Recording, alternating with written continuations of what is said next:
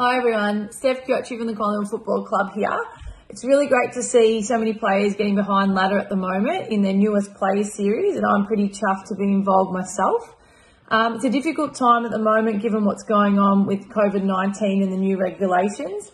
It's a lot of time being spent at home, but we can make the most of that time and get some things sorted before life goes back to normal. Having a current and up-to-date resume is really, really important. It means that you can apply for jobs straight away. But don't forget that we already have the work-ready tips that Ladder have provided you, so you can tap into that as well. What we're going to do today is we're going to go through my top 5 tips for writing a resume.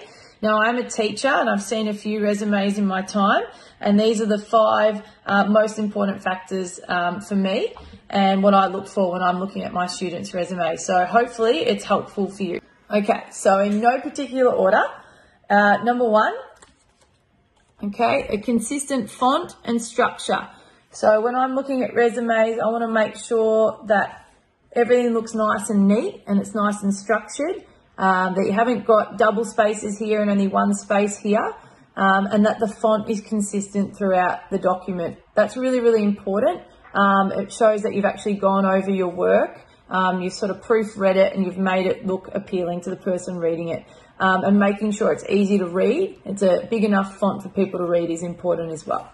Okay, number 2 is to check spelling and grammar. Okay, some of us aren't the best spellers, and that's okay, but there's ways around that. So you can use the internet to check your spelling. You use a dictionary. You can also ask a friend. So make sure you have someone look over your work for you, but make sure you go over it first yourself. Okay, number 3, so include past experience, roles and responsibilities. So in the section where you're talking about your past experience with work or voluntary work, make sure you actually include some examples of the roles and responsibilities you had. For example, if you were working as a checkout chick or a checkout bloke at a local supermarket, what were some of the things that you had to do? Did you have to clean? Did you have to collate money? Did you have to help people find products? Things like that.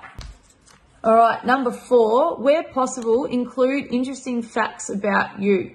Okay, so you don't want to ramble too much on a resume, but you also want them to know a little bit about you, and it might be something so simple, but it could mean that they've created a relationship with you without you knowing it. For example, you could say that you really enjoy fishing, and the person who's reading your resume might really enjoy fishing. So that quirky little fact about you could set you apart from everybody else. Last but not least is be honest.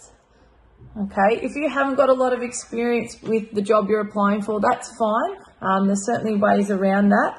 But it's really important that you are being honest with what you're telling your potential employer, with your work experience, your voluntary experience, facts about you. There's references on there, so people will actually get a call about you. So it's really important that you are being upfront and honest about what you're applying for. Well, that's it from me. Hopefully you found those tips helpful. Don't forget your development coaches are always able to help, so make sure you reach out to them if you need to.